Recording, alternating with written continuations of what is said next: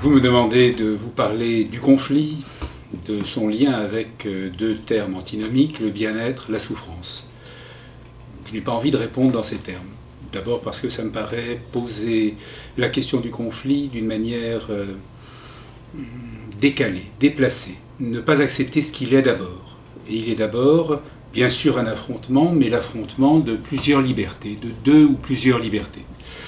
Lorsque je ne suis pas d'accord avec vous, par exemple, si je me tais, si je m'incline, si je m'écrase, si par exemple j'accepte les termes de votre question en disant « bon, c'est ce qu'il veut, c'est ce que je vais lui donner », il n'y aura pas de conflit. Pour qu'il y ait un conflit, il faut que j'ai une liberté de penser, que je pense autrement que vous, donc que j'affirme que ma pensée a une valeur propre, et que j'ose le dire, que je puisse le dire, que j'ai le courage de le dire. Donc un conflit, c'est l'affrontement de deux libertés.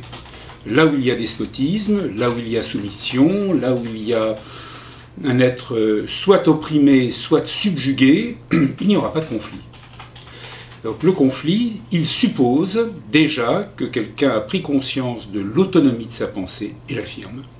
Donc c'est quelque chose qui n'est pas une pathologie des relations humaines, ce n'est pas une pathologie des relations du travail, c'est ce qui se passe lorsque, à l'intérieur d'une équipe, à l'intérieur d'une entreprise, on sait qu'on peut s'exprimer haut et fort, qu'on peut revendiquer, qu'on peut contester, qu'on peut contribuer à un changement des conceptions de l'ensemble des acteurs. Cet espace de liberté, c'est un espace de concurrence des idées à l'intérieur d'une entreprise, c'est un des éléments de sa compétitivité, tout est dans la manière. Il y a des conflits violents et des conflits non violents. Il y a des modes violents de résolution des conflits et des modes non violents des situations conflictuelles. Je peux, quand je ne suis pas d'accord avec vous, en venir aux mains. Je peux vous menacer, je peux vous insulter. Je peux aussi prendre acte de cette différence, la respecter, essayer de créer une richesse mutuelle, donc avoir une approche de communication et de gestion non violente du conflit. C'est pour cela que, à mes yeux, dans une entreprise, le conflit est sain, le fait de laisser couver les mécontentements, de laisser le silence s'installer, c'est le facteur d'explosion. Et après tout, le mot expression, ça veut bien dire presser jusqu'à ce que ça explose.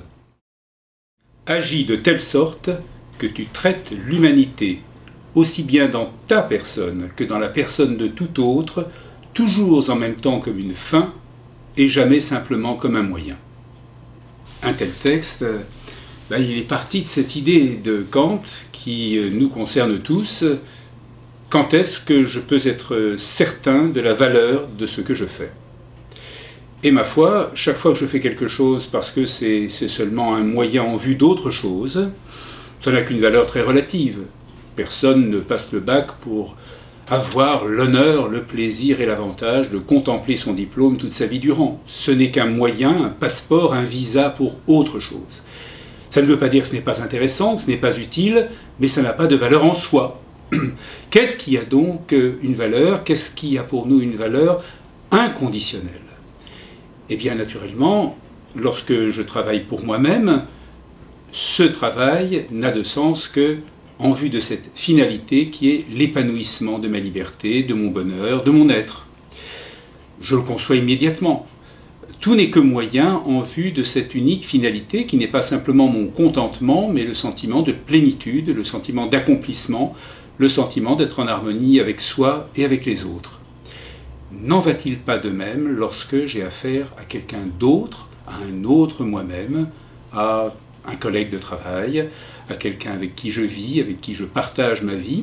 Est-ce que, dans ces cas-là, je peux appliquer, je ne dois pas appliquer la même maxime, traiter l'autre comme une fin et non comme un moyen, lorsque, et ce sera l'exemple que je donnerai peut-être pour l'illustrer, pas très kantien peut-être, lorsqu'au café j'ai commandé un citron pressé, j'ai peut-être oublié que j'ai parlé à une personne, et que c'est cette personne qui va le préparer, me l'apporter, me le servir. Certes, je l'ai payé, mais ai-je pris en considération cette personne ou ne l'ai-je traité que comme une machine humaine à préparer, apporter et encaisser?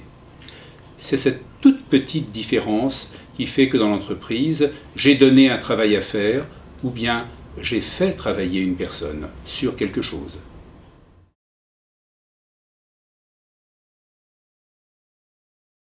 Alors c'est déjà pas assez de travailler, il faut en plus donner ou trouver du sens au travail. C'est une manière de présenter les choses qui me paraît un peu suspecte. Le travail, c'est une nécessité vitale. Nous ne pouvons pas vivre de l'existence à l'état brut. Nous devons transformer ce qui nous entoure. Nous ne pouvons pas le faire seuls. Nous travaillons avec et pour. Donc déjà le mot travail à lui, tout seul, pour lui tout seul, n'a pas de sens, il n'a pas de valeur. Et lorsqu'on veut lui donner un sens, ça voudrait d'abord dire qu'il devrait en avoir un ou qu'il l'aurait perdu. Non, non, non, il n'a jamais perdu son sens. Personne ne vit de l'air du temps, à la rigueur d'amour et d'eau fraîche, mais sûrement pas de l'air du temps. Il faut bien œuvrer à transformer les choses. Alors, dans ces conditions, pourquoi on pose la question dans ces termes? Et qu'est-ce qu'il faut en penser, peut-être, lorsqu'on est en entreprise?